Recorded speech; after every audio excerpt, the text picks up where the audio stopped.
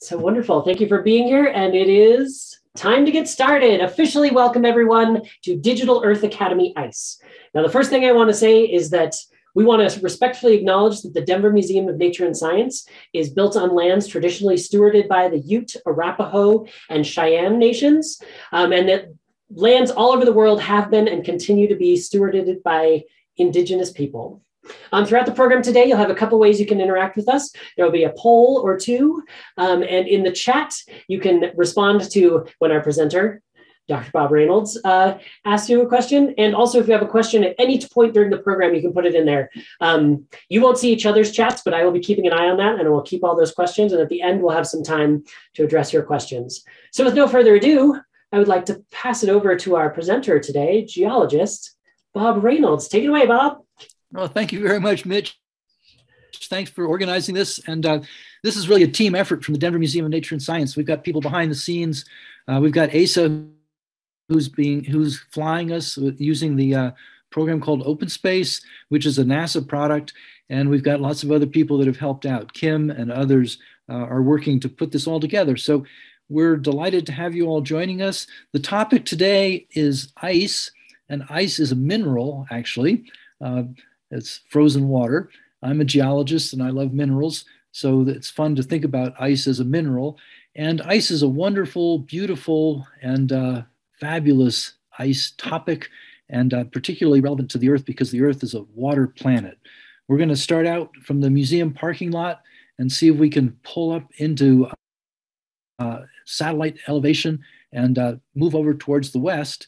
So you're seeing Asa's got us there pinned at the Denver Museum of Nature and Science, which we hope you've all had a chance to visit. We'll talk more about the museum in a moment, but we're leaving the parking lot. We're leaving Denver. We're up at balloon level, going up to airplane level, and pretty soon we're going to be up at satellite level, up in space, and we're going to move across the planet. You're seeing the Rocky Mountains coming into view there, the high plains on the right, the Rocky Mountains on the left. And then as we move across the Rocky Mountains, you're seeing the dry ground out in the arid Utah and the deserts out there in Nevada. Then we cross the Sierra Nevada, crossing California. And there's a great big blue area coming into view out here.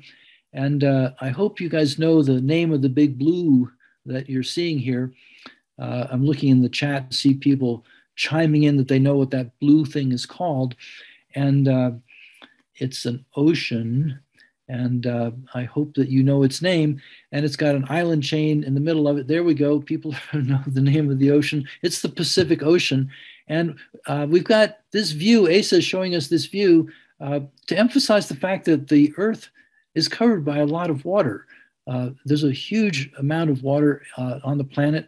And if you look at the planet from outer space, it's often in shades of blue. It's called the blue marble or the blue sphere, and Earth is the water planet.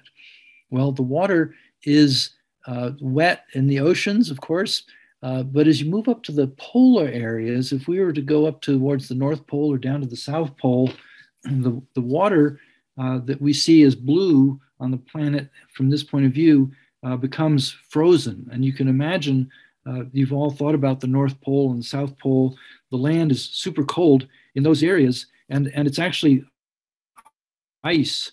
And so the challenge that we have as we look at the planet is understanding that some of it, some of the water is actually frozen. And the topic of our conversation today is going to be ice. And I'd invite you to think about why is it that the poles are cold?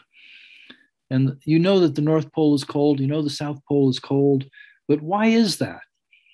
And I'm sort of asking you to think about it on a planetary scale. So the Earth is a sphere, it's in space, the heat is coming to the Earth from the sun. And so why are the poles so cold? And as you think about it, I'm going to demonstrate. I'm going to use a globe. So if we can get spotlighted to me, this is a globe. It's a magnificent National Geographic globe. I keep it on my desk. I love it. And of course, I'm a geologist, so I love wandering the globe. And if we think about the sun, I'm going to get my phone to be a flash, which you guys can all do. But so here I've got a sun shining on the Earth, and the sun shines towards the equator. right?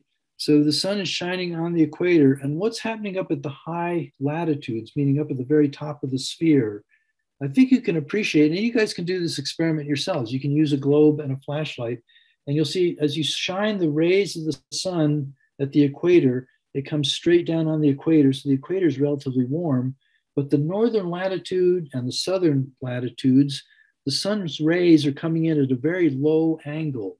They're coming in obliquely to the sphere. And consequently, if you live up at the North Pole or if you live down at the South Pole, the sun is very low on the horizon.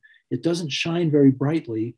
And because you get very low energy from the sun, those areas are unusually cold. So that's the quick explanation for why there's such a difference in terms of temperature from the equatorial areas to the polar areas on the Earth. And that's important for our discussion about the distribution of ice. And we mentioned that the Earth is a water planet and that the ice is a part of our water system. And we have a demonstration just to illustrate that point. If we pictured all the water on the surface of the Earth in a gallon jug, if we put all the water on the surface of the Earth into a gallon jug, the amount of fresh water would fit in these 3 Dixie cups. The vast majority of the water is salt water in the oceans. The 3 Dixie cups, 2 of them are frozen. So of the fresh water on the surface of the Earth, 2/3 of it is frozen as ice. And then the 1/3 that is liquid fresh water on the surface of the Earth, the majority of it's actually in groundwater and is not very accessible. The amount of water we can actually access easily would be at this scale, the proportional size of an M&M. So in our discussion about water on the surface of the Earth, we deal with the M&M, that's our liquid fresh water. But for this program, we're going to talk about the 2/3 that are frozen as ice.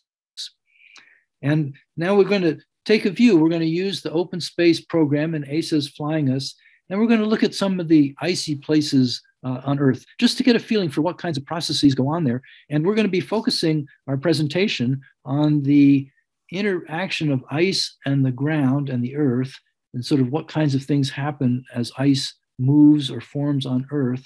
And then we'll also talk later on about how ice serves as a record to preserve the history of the past. So let's look at some ice views, starting up maybe in Greenland. We might start over in Greenland, which is this big island. You can see it's covered by ice. There's about 1,000 meters of ice on Greenland. And Greenland has a very large central ice cap, as you can see. And then it has a series of little tongues of ice that come off down towards the water. And we'll see if Asa can pull us in to look at some of these tongues of ice that come down towards the ocean off of Greenland. And this is an interesting area. We're in the North Atlantic Ocean here, and we're watching these glaciers, which is the name for the moving rivers of ice. They move relatively slowly, but they do move, as we will show you in several places in this program. And they come down in towards the ocean. And you can see here a couple of these valleys are filled with white material. That's ice. As we get down closer, you'll appreciate that the ice is filling the valleys and actually flowing into the ocean. And Asa, if you could show us the lower left, there's some icebergs that are coming off, that are breaking off these glaciers, are producing icebergs. They were just to the lower left of your scene here. And those icebergs are flowing out into the North Atlantic Ocean. And many of you will have heard about shipwrecks associated with ships hitting icebergs, the most famous of which is the Titanic. And the Titanic was a fantastic, beautiful ocean liner sailing on its maiden voyage from England towards North America. And in the middle of the night, it hit an iceberg. And it was a great tragedy. The boat sank, and there was all kinds of loss of life and struggles because of the ice that was in the North Atlantic Ocean. And that came from one of these glaciers that you can see here feeding off of Greenland. And you can see that there's not much green in Greenland, but it certainly has a lot of ice and snow, and the ice and snow gets into these valleys and flows down towards the sea. After we've admired Greenland a little bit more, we might back out and visit another icy area that's relatively near Greenland. And we are going to go to the island of Iceland. So let's during this last couple of glaciers here on Greenland, we're going to back up, and you can see how those glaciers feed into the North Atlantic. And you can imagine that some of the icebergs there, the lower, float right out into the open ocean, and of course can be tremendously treacherous. Now we're looking over at Iceland, and Iceland is has more green than Greenland. But we're going to drop in and see some of the big glaciers on Iceland. Iceland is a fantastic place to visit for geologists. It's got wonderful active volcanoes. In fact, there's a little volcano that just sprouted about half a year ago near Reykjavik, which is the capital of Iceland. And the students from Reykjavik, they came out from high school and grade schools to see the volcano, and they roasted hot dogs over the hot lava. And I'm not quite sure how they did that, because there's no sticks in Iceland. There's a shortage of sticks. So somehow they roasted hot dogs over the volcano maybe using metal sticks. But we're coming into Vatnajökull, one of the big glaciers in Iceland. And you can see, like we saw in Greenland, the tongues of ice coming off of the uplands flowing down towards the sea. And Ace is going to give us a close-up view here of one of the lakes into which the glaciers are flowing. And there's a fun story here, because the lake has a little gap where it flows into the ocean. Again, we're on the edge of Iceland here, the southeast edge of Iceland. And that little gap has the shortest river in Europe. That's a little tiny stream, less than a kilometer long, that flows from the lake into the ocean. You can see there's a little gap there, right where there's some white icebergs. And that's a little river right there where Ace is pointing. And that's flowing into the North Atlantic. And you can see the glaciers are flowing into the lake, just the way they were on the Bering Glacier that was shown by Mitch on his background a few minutes ago. These are glaciers flowing into that lake, and you can see all kinds of interesting folded kinds of patterns. The ice is behaving almost like a plastic. It's literally flowing, and it's got bends and breaks and these wonderful, beautiful stripes. Some of those stripes are volcanic ash from volcanic eruptions in Iceland that have landed on the ice. So you got a combination of ice and volcanic ash and very interesting things. You can also see the texture of the surface of the ice is very rough. It's got all kinds of crevasses and a super dangerous place to try to walk around on. And one of the things that's characteristic of high mountain areas is they are relatively cold. As you get into high altitudes, the air has less humidity in it. It dries out, and warmth is not preserved. And so you have cold in high mountains as well as at high latitudes. And we're going to step away from Iceland. We're going to see if we can head over to some of the highest mountains in the world, which are in Asia. And we'll see if there's any ice over there. So what is the highest mountain in the world? I think you guys know the answer to that. What mountain range is it in? It's in a mountain range that begins with an H, and the mountain itself begins with an E. And we're going to be, yes, I see people are, oh, it's coming into the chat. Everybody's clamoring for it. We're going to be going to the Himalaya mountains, and we're going to be looking for Mount Everest, and we're going to see if there's any ice on Mount Everest. So we're going to spin the globe here using OpenSpace, and Ace is going to fly us around. We're passing North Africa. We're passing Saudi Arabia, the Arabian Peninsula. We're going to be crossing over towards India. And there you can see India coming into view. And the chain of mountains at the north side of India is called the Himalayas. And they go from Pakistan on the left-hand side over to Bhutan on the eastern side or the right-hand side. And we're going to zoom right down in towards the area where the highest mountains in the world are. And it's right on the front of the Himalaya mountains, with the Tibetan plateau behind and Nepal and India on the bottom of your screen. And we're zooming in towards a super high peak here. And we're going to be looking at ice conditions in these very high mountains.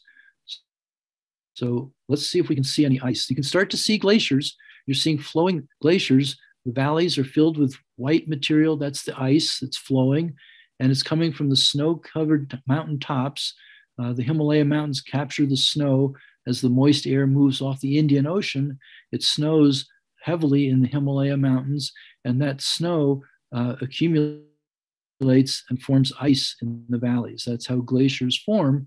And we're going to see if we can get right down close and see these glaciers close up. So we're going to come in, we're flying in using Uniview. This is something you guys can do using Google Earth at home. You can take views very similar to this at home and investigate what the world looks like. But we're going to see if we can actually get down on the ground here. So Asa's got to shift gears on his transmission and see if we can actually put ourselves on the ground, which is a pretty neat trick, but we'll see if we can get it to work. So we're coming down in. Let's see if we can get that. Asa, I'm not sure. It's not easy to land this thing, so we got to do this a little bit carefully. And I see we're coming down through the clouds. There we are. We're landing. Oh my gosh. So we're gazing right across at some of these highest peaks.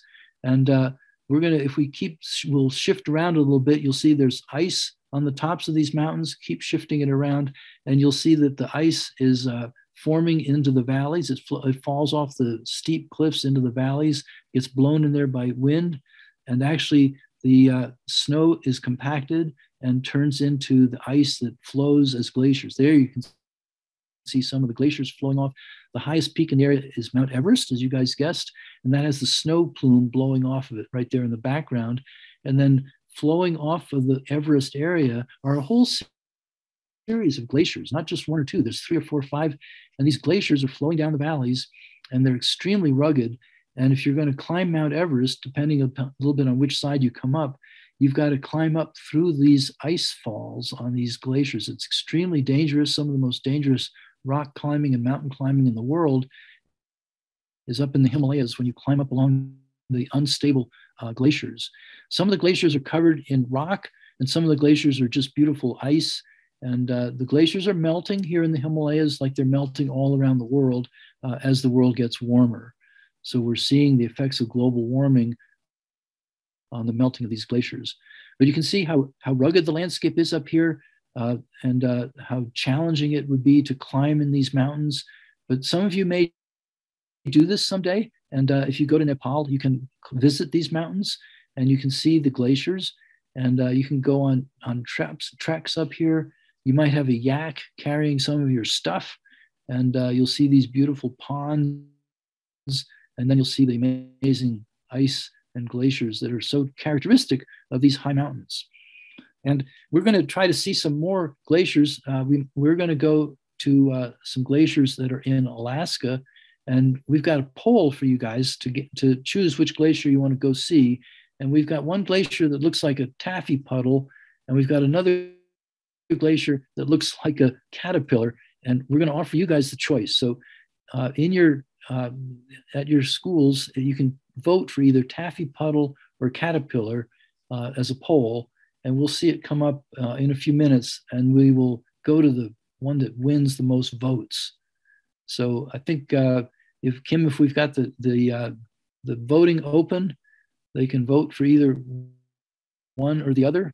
And I hope you've got a chance to see a place where you can vote for one or the other. We had a poll mishap, so if you could just type your answer in the chat. Okay, yep, the poll's not working quite right. So yeah, type an answer into the chat. Okay, we see the votes are coming in fast and furious. I hope, Mitch, you can sort of keep track. I see a lot of votes for caterpillar, a few for taffy, others more for caterpillar. Taffy pudding's getting, I don't know, it's getting pretty close. Mitch, what do you think? It'll take a little while to tabulate all the votes, but it looks to me like caterpillar has an edge. I think caterpillar has the edge, so let's go to caterpillar. And then so many people also voted for taffy that we'll first go to caterpillar and then we'll go to taffy. Let's do it that way. So let's go to the Caterpillar Glacier, which of course that's not really its name. It's got a fancier name it's called the Grand Plateau Glacier. It's in southeastern Alaska. And some of you guys are from Alaska, so you might know more about it than we do, but we're going to go to the Grand Plateau Glacier, and we think it looks a little bit like a caterpillar, and we'll let you guys decide what you think it looks like. But it's a little bit tricky to find it. Asa's got to navigate in here to find the right glacier. And we're going to, there's a lot of glaciers to choose from, but we're going to get one that we think looks like a caterpillar, and we'll see if you guys agree. So these glaciers are flowing again from the mountaintops down towards the ocean. And you can see each glacier sort of combines with other glaciers, they merge together. And sometimes when two glaciers merge together, there's a black stripe in the middle, and that's called a medial moraine. And the moraine is the rocky material on the edge of the glacier. And when two glaciers come together, there's a middle moraine. And the fancy way of saying that is medial. So you're seeing a medial moraine. Then you're also seeing some landslides. Those black stripes, the little black U-shaped things, are landslides that have fallen down onto the glacier as it was passing by places where there was rocky falls coming into the glacial valley. And you'll see the landslide material with the glacier. And we've got a video moving through time. So you're going to be able to see what these things look like as the glacier is actually flowing. So let's see if we can, here's the 20-year or time lapse. And it's done with, they take satellite pictures when the air is clear and they can see the glacier, they take the picture and put it together. You can see how the glaciers are actually flowing. You can see the black little bands flowing down the glacier as it's being carried by the moving ice. When you stand on a glacier, and I've stood on many glaciers, it feels very solid. You can't get a feeling that anything's moving at all. But if you look at it through time, taking pictures over the years, you can see there's dramatic movement. And we sort of thought this looked a little bit like caterpillars moving. So they say maybe you'll take us down again a little bit and we'll see a little bit more of what this landscape looks like and see if you guys agree with us that it looks a little bit like a caterpillar. And then when it started to move, we could say, well, that looked like a caterpillar crawling along. And it's got these little bumps in it. You can see little ridges, and the little ridges are, they come every year, you get a ridge.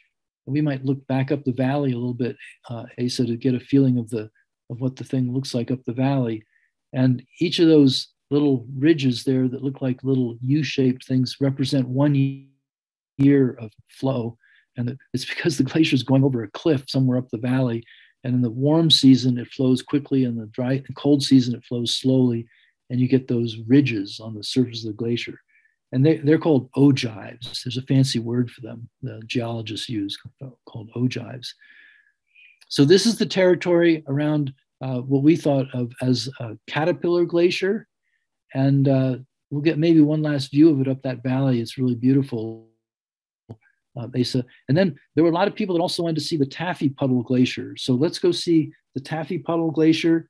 And that's got its real name is the Malaspina Glacier. It's also in southeastern Alaska, pretty close by, and easier to find because it's a very big place. So you can see it sort of in the middle of the screen there. And it's flowing down from the St. Elias Mountains and the high mountains up on the Alaska range. And it's flowing down onto a big area very near sea level, a lot like what we saw over in Iceland. And here you can see this beautiful, complicated pattern in the ice. And it's a combination, the white would be the ice, and the darker materials would be moraines, rocky material from the edge of the glacier. And you can see it sort of creates this very strange pattern that we thought looked a little bit like taffy, sort of like a puddle of taffy. And I think we've got a video of this glacier we can pull up, and you'll see it move through time. It's an amazing thing. Again, this is 20 or so years, or actually 30 or 40 years of time lapse, multiple satellite images put together, but giving you a feeling about how the ice is moving on the surface of the Earth. And again, if you stood on it, you wouldn't know it was happening. But when you look at it through time, you can see these changes. And people have done this in lots of different places around the world, including, of course, in Alaska. And if you take pictures that your parents took, and then you go back and look at the same glacier, you can definitely see changes. In many cases, the glaciers, of course, are shrinking because of global warming. So as the world gets warmer, the ice is melting, and the glaciers around the whole world are getting smaller and smaller. So a wonderful view there of the Taffy Glacier that we think is one of the prettiest things to see. And then, we think about the whole world and whether there's been ice in other places around the world. In some places maybe where there's a history of ice, it's no longer there. And we're going to now fly ourselves over to Colorado. And a lot of you who are coming with us today are from Colorado. We're going to see what the evidence is of ice in Colorado. And to do that, we're going to have to fly, we're going to pull back up to satellite level. So we're leaving Alaska. You can see the southeastern Alaska, a little bit of Canada there. And we're going to leave the Gulf of Alaska. We're going to cross over to it looks like we're spinning around a little bit in space, but we're going to find ourselves back on North America, and we will get ourselves to Colorado. And once we get to Colorado, the challenge will be to see if there's evidence of ice that's not there anymore. So we're going to be looking for evidence of ice in Colorado and evidence of glaciers in Colorado, and we will see if we can find that there have been glaciers that are no longer with us. So we're going to zoom back in. We've got North America there. You're looking at it from a high satellite view, and we're going to be coming in. We've got the western part of the United States, Colorado. We're zooming in towards central Colorado. We're going to be in the Rocky Mountains, west of Denver, and we're heading for a vista near Leadville, places that you guys might have been to. And we're going to be looking at some of the valleys in the collegiate are coming down from the and other mountains along the collegiate and the Sawatch Range. And these valleys, which have the Twin Lakes in them, here we're near Buena Vista, and the Twin Lakes are filling an old glacial valley. And if you look up that valley, you can see that it's got a U-shaped floor. The bottom of the valley is shaped like a U, and then the lakes are held up in these moraines. So it's called, again, lateral moraines and terminal moraines, and the moraines are holding these twin lakes. And there's actually a little moraine that separates the two lakes, that little ridge that just went out of the field of view. And then if you look up the valley, you can see that the valley floor is pretty rounded. And we call it a U-shaped valley, and it is carved by ice. And if you go into these valleys, if you walk up in here, and you guys can do this, you can go on a trip up into these mountains. If you look at the rocks in the valleys, you can see that they're polished and scratched by ice. So these valleys were formed by ice, and ice has the ability to carve the earth. It has the ability to break rocks. It has the ability to polish rocks, and ice can be a tremendously powerful force. And one of the things that happens when water freezes is it expands. It gets a little bit larger by volume. And if you freeze and thaw wet ground, you freeze it and thaw it, freeze it and thaw it. Every time it freezes, there's a little bit of expansion. Every time it thaws, it shrinks. And eventually it breaks the rocks up. And so the mountains are sculpted by the ice.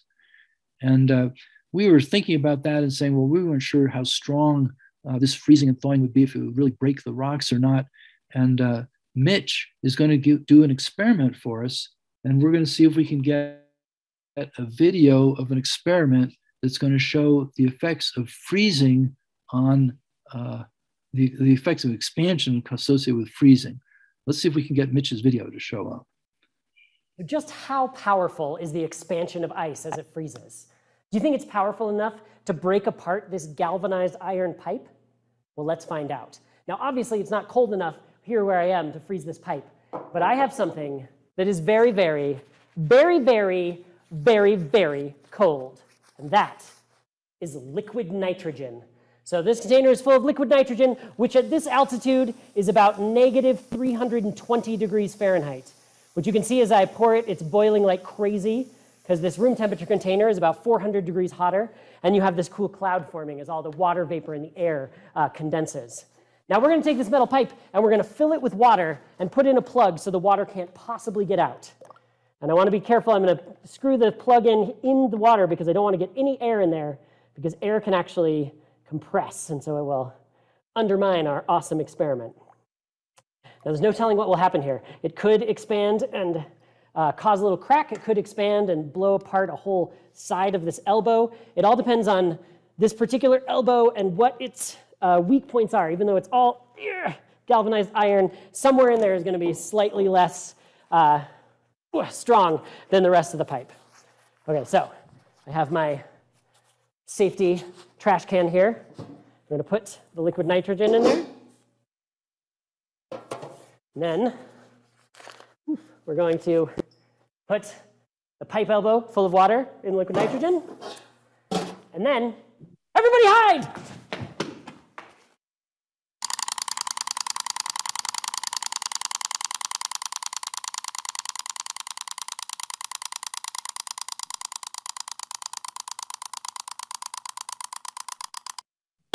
Whoa! Oh! Okay. That sounds like something happened in there. Let's see what happened to our metal pipe. Oh! Oh, there we go. Got a crack right in the metal pipe. You can see the side there has bulged out. It's actually cracked through this metal pipe, which looks like about ½ an inch thick to me. That's amazing. This is a galvanized iron pipe, and ice, just water freezing, was able to break it. And this is something, people have been doing this kind of experiment for years. Back in the 1700s, some scientists filled a cannon with water to see what would happen. And also our container felt some of the damage of that explosion as well. So that's pretty amazing. Freezing ice, powerful enough to break apart iron. So just how... Wow, well, thank you, Mitch. That was a pretty impressive display of the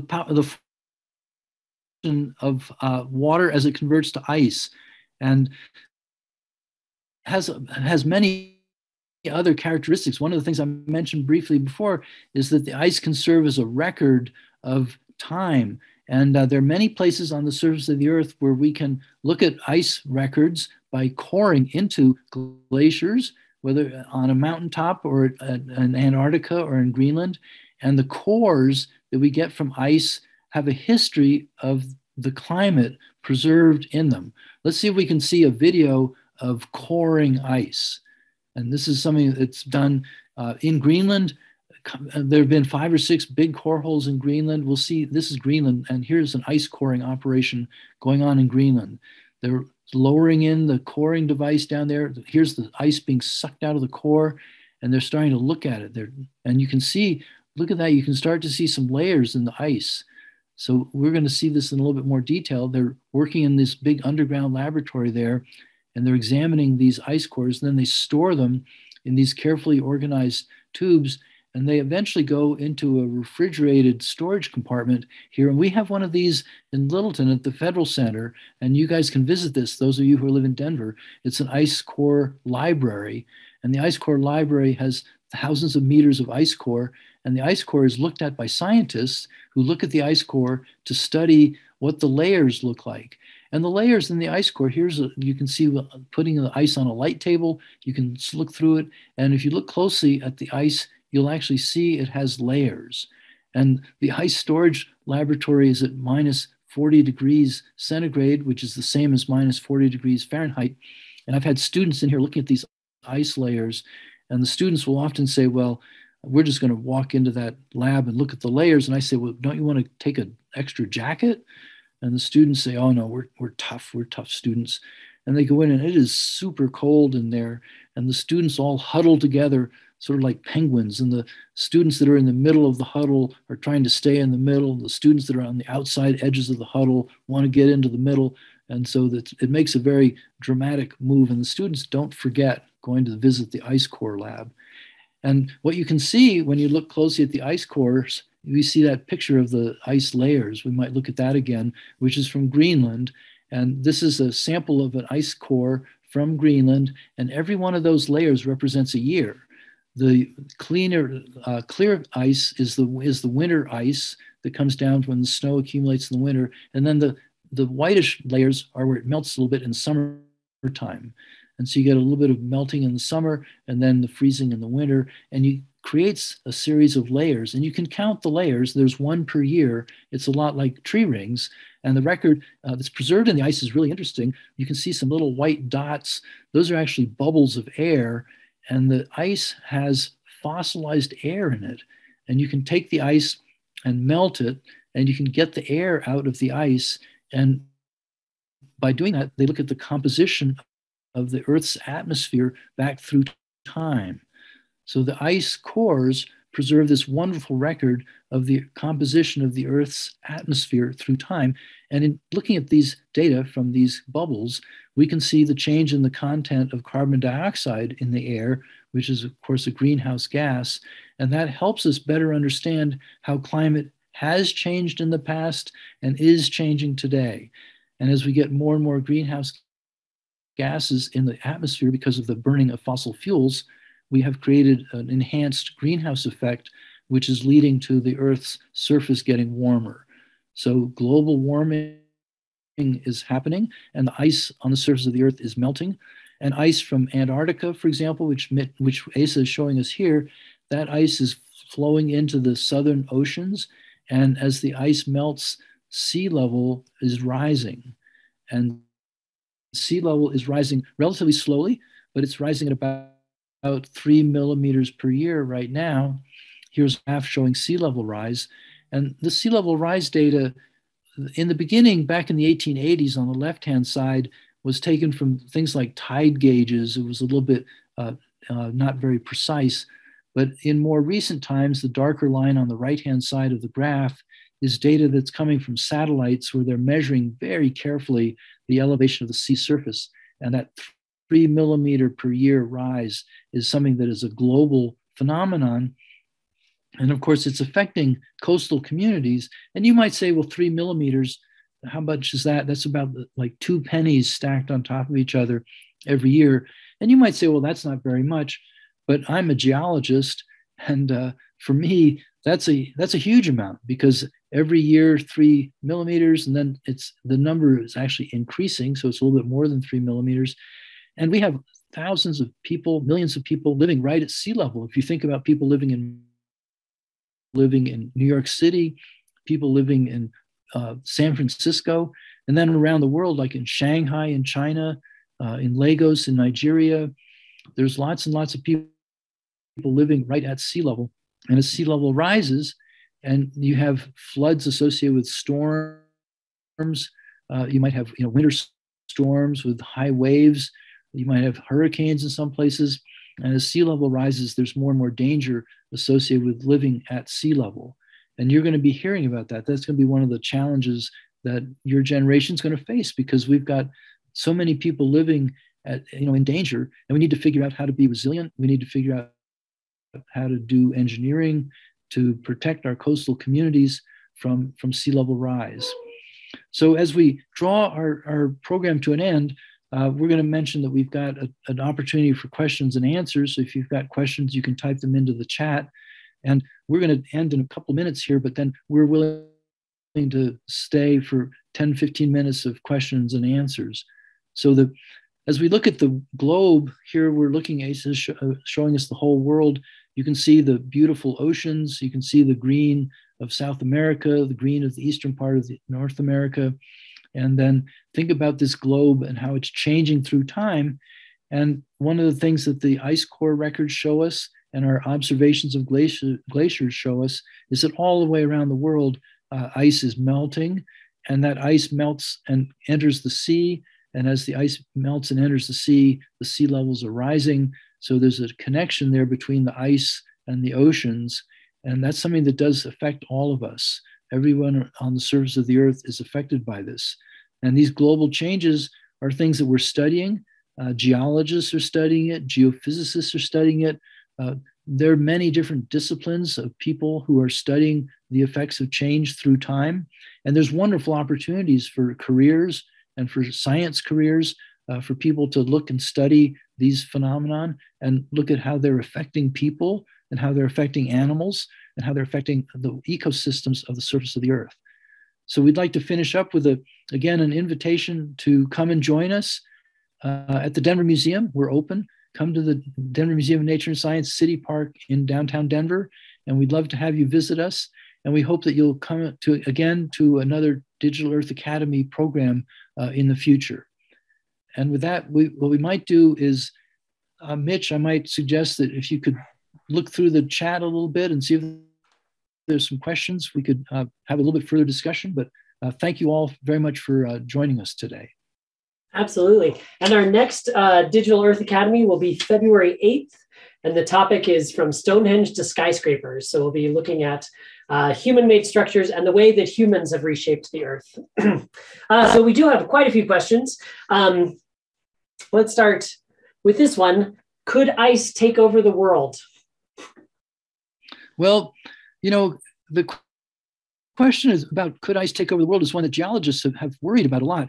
And at this moment, things are melting. So as the world is getting warmer, the ice is retreating.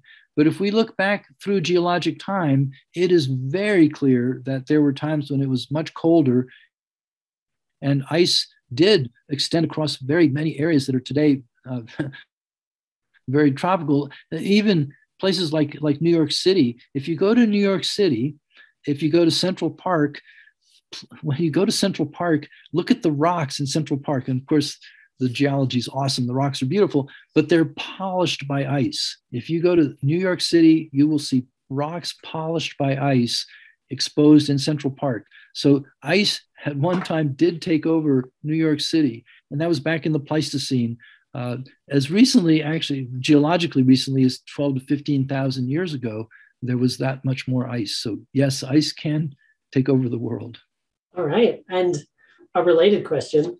What animals besides penguins and polar bears live in the frozen places, and what do they eat?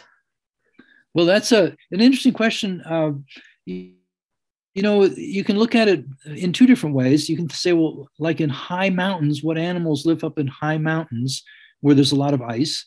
And if you think about Colorado, if you go up into the high mountains, there's lots of critters that live up there. Things like pikas and marmots, they live up in the high mountains of Colorado, up where there's a lot of ice. And birds, of course, lots of birds live up in there. And the pikas, they eat grass. And in the late fall, the pikas, which are little animals about the size of a softball, they organize their grass piles. And if you walk up in Colorado high mountains in the fall, you'll see using their cut the grass, dry it with their and they pull it down to their houses or their burrows, and they stockpile it because that's what they eat in the wintertime. So they eat grass. All right. Fun. So what is the biggest iceberg? Oh, the biggest iceberg, that's of course a question that probably changes from time to time, and in terms of because the icebergs come and go.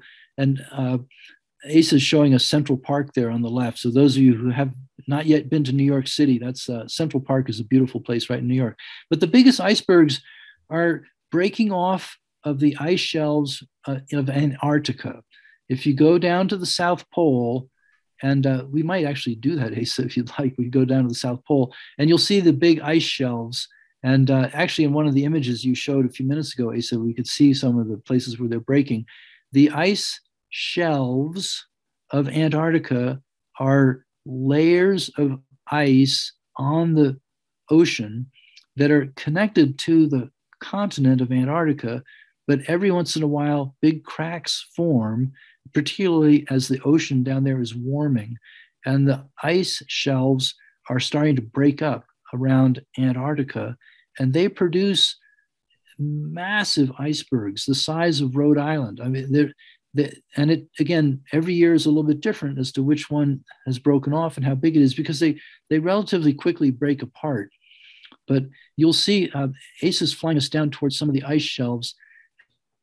And I think if you just scoot right in there, you'll see something on the edge on the right-hand side. But in any case, what's happening is the ice around the continent of Antarctica flows out onto the sea and forms very big shelves. And then those shelves spawn or break apart and create the largest icebergs on Earth. Yeah, that's straight in there, maybe at the top of the screen on the left. I'm sort of guessing a little bit, but that could be a place where an ice shelf is breaking off. See, you can see it looks like a big piece of glacier is sort of breaking apart. I think that's exactly what that is. So that's about to create one of the largest icebergs on Earth right there. We can zoom in closer, Asa. You'll see the configuration nicely.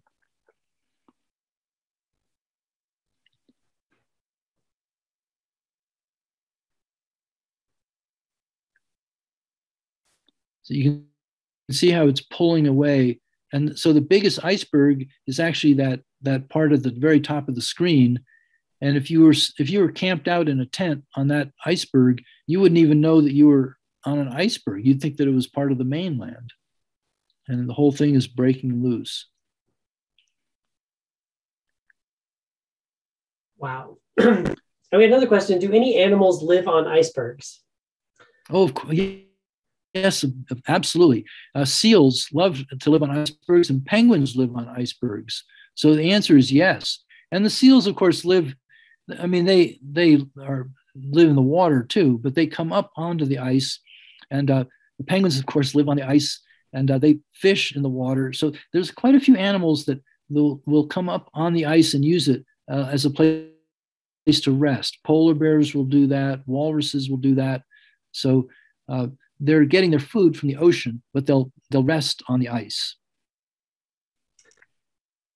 Now, a slightly dire question. How much of the world would flood if the sea level keeps rising?